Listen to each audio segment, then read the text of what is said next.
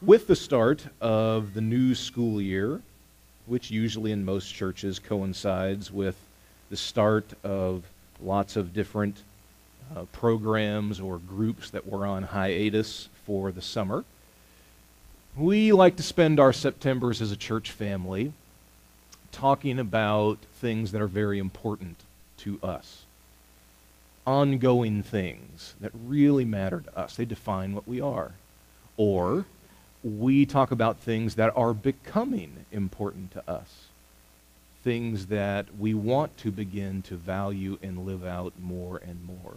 Or maybe even timely subjects that fit who we are as a church right now, what we're going through as a church right now, etc.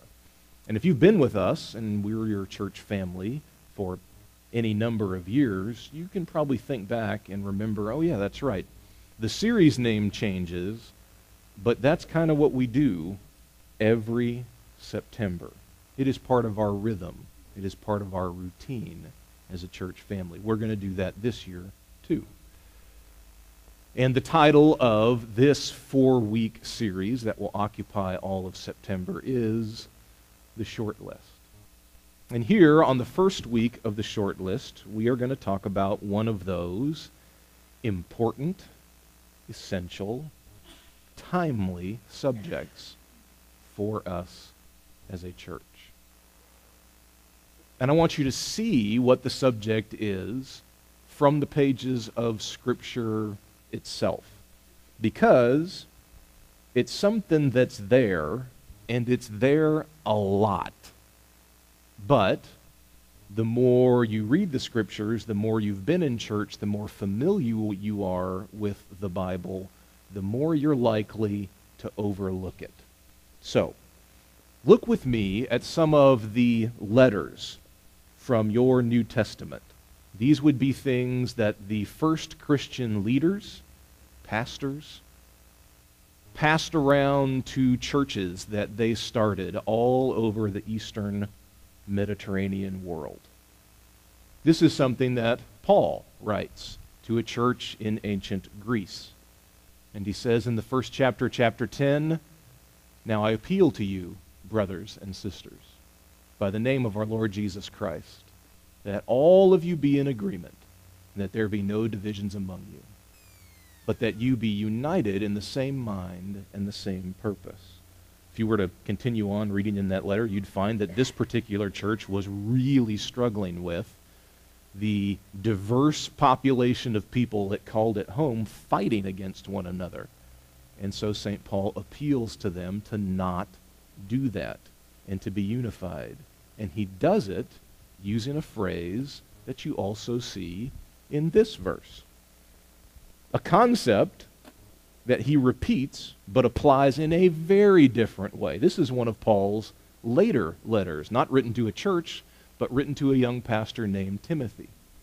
And he says, "Do not speak harshly to an older man, but speak to him as a father.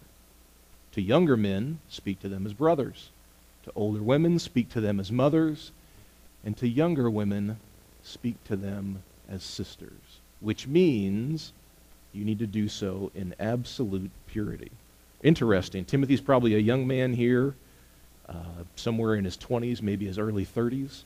And so St. Paul appeals to him and says, hey, when you interact with the young women in your church, make sure you do it in absolute moral purity. Why? Because you need to treat them like sisters. And I'll bet if they were your actual sisters, that's exactly what you'd do. Look at them no different. Now, different writer, same concept. Here's John, one of the 12 disciples of Jesus, in his biggest and first letter in the New Testament. "The children of God and the children of the devil are revealed in this way. All who do not do what is right are not from God, nor are those who do not love their brothers and sisters." This is pretty common language for John. He speaks in very big black and white terms. And so he tells these people to whom he's writing, here's how you can tell who's with God and who's not. Do they do what's right? Do they love their brothers and sisters. So, pause with me, and these are three, by the way, of what could be literally dozens of examples from the pages of your New Testament. Pause with me and reach a conclusion as an observer of those three short passages. What exactly is going on there? Three very different passages written by two different people dealing with three very different subjects. What's the commonality? That the first Christians were radically redefining family. Radically. Hear this the way that somebody in that world would have. These are written to people all over the Eastern Roman Empire. For those people, their notion of family was their biological family. Their actual mothers and fathers, grandfathers and grandmothers, children. In fact, in their world, they very likely lived with their extended family. They were all under the same roof. My mother and father would have a son. That son would get married at some point, very likely in his mid to late teens. They would start to have children, and they all live in the same place. And it is to those people that Paul and John and the first Christians say, oh, but let me expand your view here. Let me tell you who your brothers and sisters are. They're the people gathered around you. They're the people who share Jesus with you. They're the people who are not biologically linked to you, but are spiritually linked to you. And again, you have to put yourself in their position. Here you are, a rich merchant in the town of Corinth in Greece. Paul has shown up, he has preached the message and the truth of Jesus. And somehow God gets through to you and you have latched on to the person of Jesus as your own. And so you start to go to this thing called church with all the other people like you who have done the same thing. And then you hear Paul tell you, oh, by the way, treat each other, view each other as kin, as family, as brothers and sisters. And you look around and you realize, wow, I'm sitting next to somebody who's poor. I would have never interacted with that person before. My world was only rich, affluent people. And now the poor guy sitting in the row in front of me, he's my brother? He's my sister? For people in that day, it would have gotten even harder.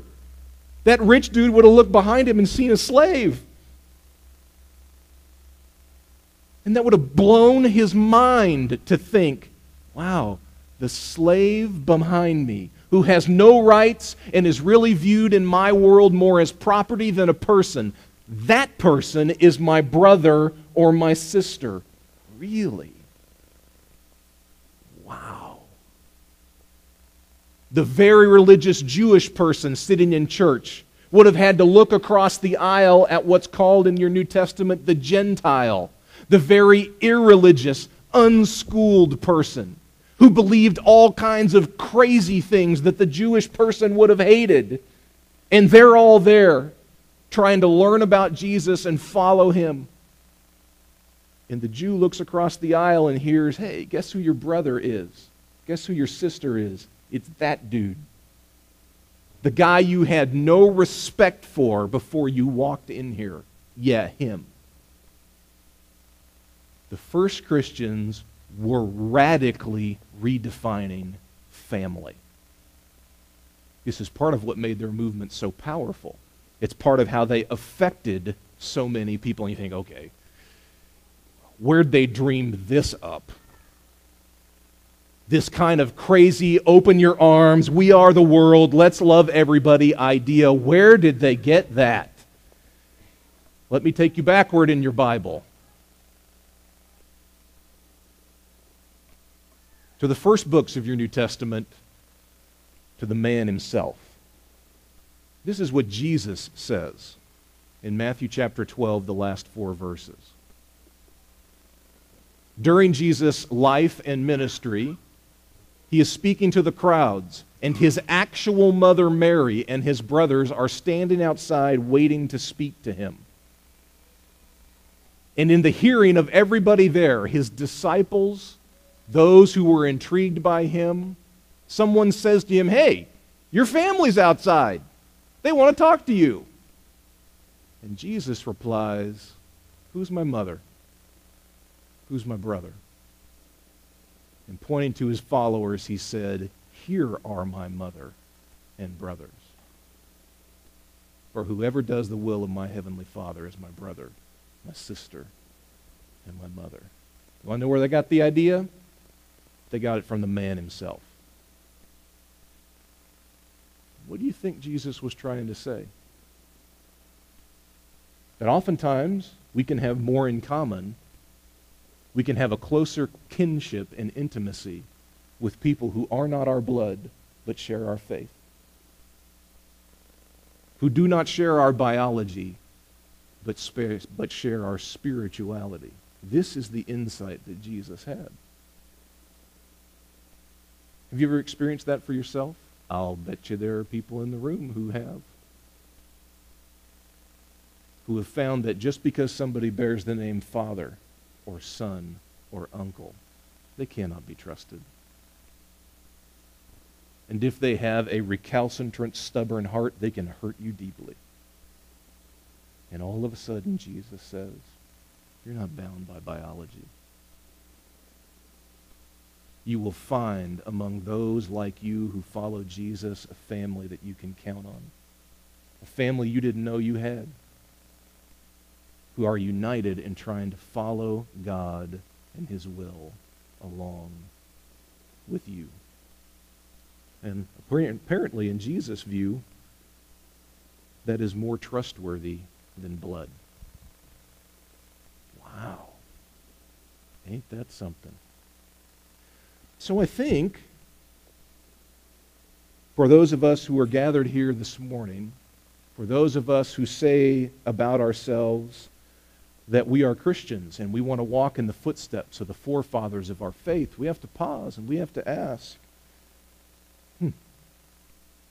how do we do this? Maybe you're like me and you grew up in a Christian tradition, a church tradition where it was fairly common to call people by the label brother and sister. Oh, there's Brother Cliff. Oh, there's Sister Eunice. Oh, there's Brother Jim. Yes, people are named Eunice. What? Is it weird that that's the name that came to my head? Okay. Okay. You're not going to remember anything about today except Eunice. I know. Right? It's fairly common in some Christian circles to call each other by that label. But we have to pause and think, okay, do we mean that the way that our forefathers in the faith meant that? Do we hear that the way they would have heard that, as a radical redefinition of who our family is? So really, the place we have to start this morning is all of us have to ask for ourselves, are we willing to be stretched in this way? Because sometimes, maybe you're like me, it is very easy to feel like the safest thing I can do in life is to just focus on my wife and my 2 kids, because they're the only safe people I got. And I love them to death, more now than I ever have. And it's really easy for me to get tied up in the needs of my kids, going to football games with my son, taking my daughter to band practice, and to think that all those things that are part of my family, my biological family's life, are really the extent of where my time and my energy and my love need to go. Sometimes it even seems like the way that we as Americans live encourages me to think that all I really have time for are the people who live with me under the roof of my house on Timber Lane in Granville. You feel that too sometimes? It seems as if we have to start by saying, yeah, we're willing to take the same risk that those first Christians would have had to take. We are willing to have our eyes opened and widened. And I am willing to say that I am going to treat all of you who call our church home like I would treat my son or my daughter, like I would treat my brother Richard or my sister Sarah. And it doesn't mean necessarily that you can do for everybody what you do for your actual spouse or your actual child. No. To love well sometimes means you have to focus in on just a few people. Maybe some of the people here aren't going to be like your brothers or sisters, your mothers or fathers. They're going to be like your cousins or your nephews, your uncle, your aunt. But they're family nonetheless. Are you willing to have your definition of who your family is expanded? I suspect when you heard me talk about those verses and how the people in the first century world would have heard them, you heard the sheer audacity of the idea. The idealism and the power of the idea. No, we are not limited to the family into which we are born. God has something far greater in mind, which is the family of God, that is not bound by your biology. Are you willing to take the risk to expand, maybe even just a little bit, because that's how most growth happens. It happens slowly over time. Are you willing to take the risk of expanding who you think your family is and who you can really trust? I hope so. Now, as we continue to think about this and mull this over and take it as seriously as those first Christians would want us to take it, here's something that those of us who call RiverTree home need to recognize. We're already pretty good at this. This is not a foreign concept to you. In fact, many of you who call our church home would do so because you feel like it is your family. You have friends here that you would lie down in traffic for, and they would do the same for you. You have friends here you would sacrifice for, and they would do the same for you. You have friends here that you enjoy every bit as much as you enjoy your husband's company or your kids' company. That's why you're here. That's what God's trying to do everywhere, in every part of the world, at all times in human history, when Christians gather like this. You're already pretty good at it. You realize that? This is something that we need to pay attention to.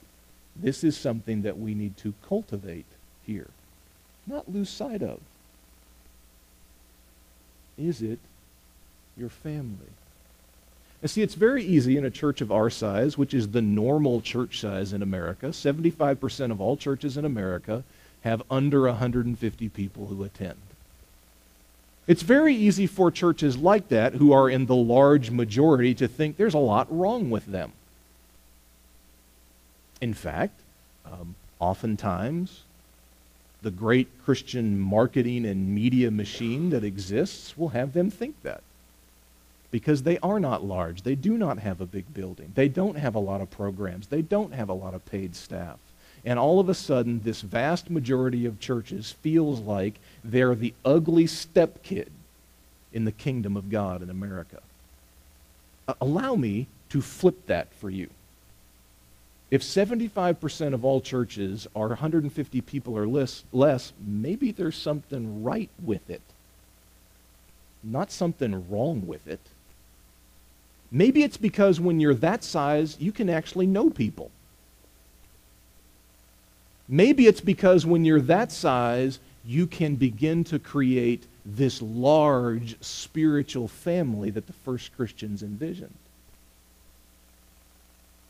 If you've ever been a part of a large or even medium-sized church, you know there's all kinds of great things about a church of that size. And you will invariably have recognized for yourself one of the weaknesses, which is it's hard for it to be your family. You feel sometimes on Sunday morning like you're showing up and somebody ought to sell you a ticket and a barrel of popcorn, because there is no difference between that and going to the movies. Yeah, you do this well, RiverTree. It is an extraordinary strength that you have. Many of us have been willing to take the risk of expanding who we think family is. And we have decided to treat each other that way. That's so much of what our neighbor talk is about, right? Yeah. We need to pay attention to this and accentuate it. If we are each other's family, you know how it works in family. You have to spend time together. It doesn't just happen miraculously.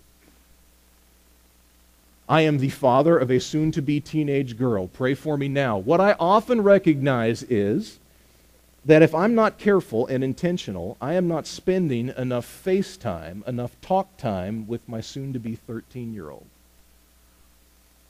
And she, being the 12-and-a-half-year-old that she is, she doesn't seek me out. She seeks me out to laugh and to joke around and whatnot. But for those important conversations or for those check-ins to make sure she's doing okay, she won't seek me out for that. I have to seek her out for that. Because she's my family, that's part of how it works. I care about that quality time with her, with my son, with my wife. Family really only becomes a word if you lose that, right? You simply become a group of people who pay each other's bills.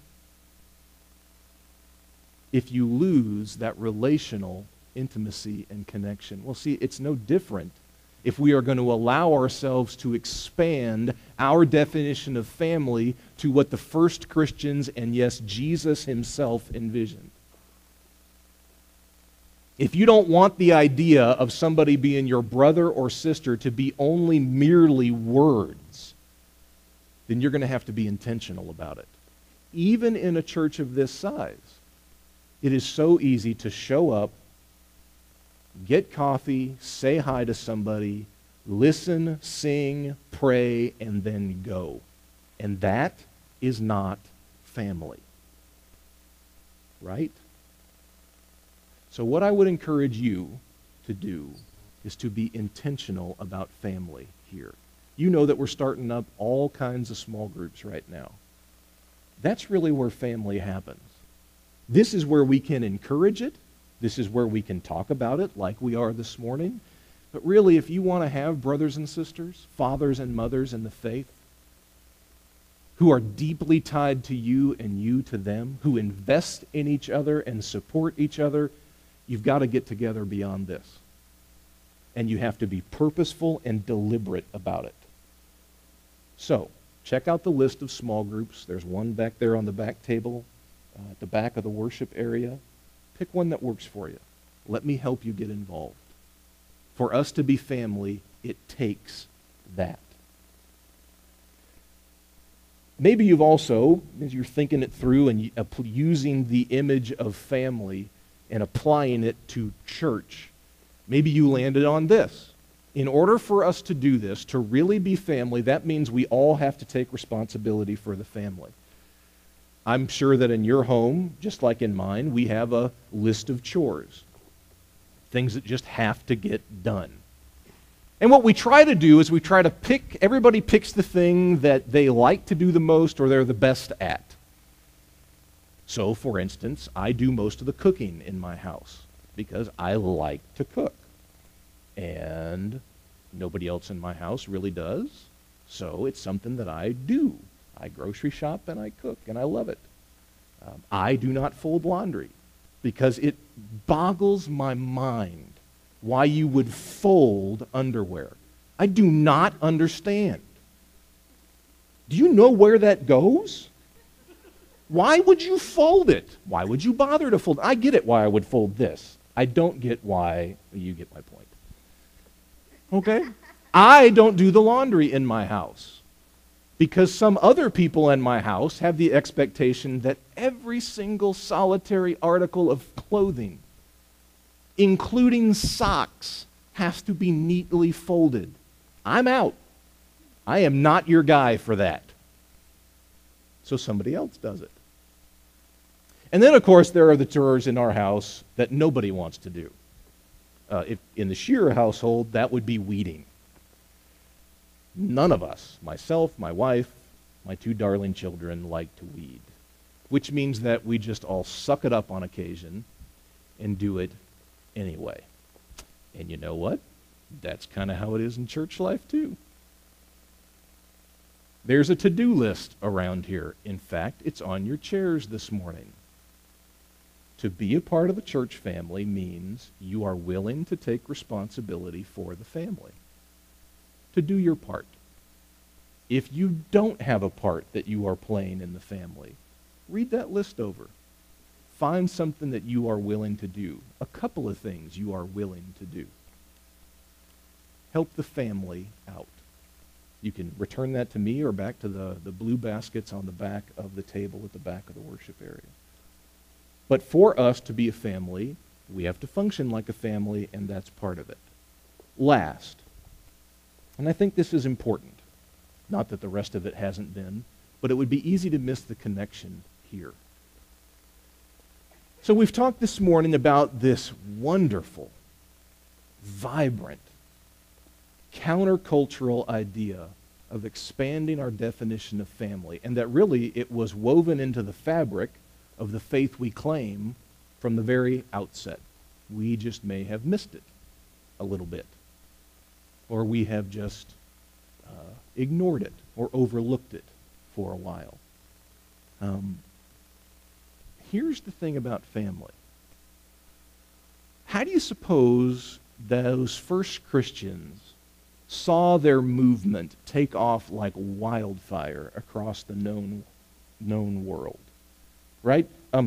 This whole Jesus thing started with one guy and a very small set of disciples, followers. 12 who were really committed, but in the end, at his crucifixion, weren't committed at all. And then perhaps 100 or more who were even more loosely committed than that.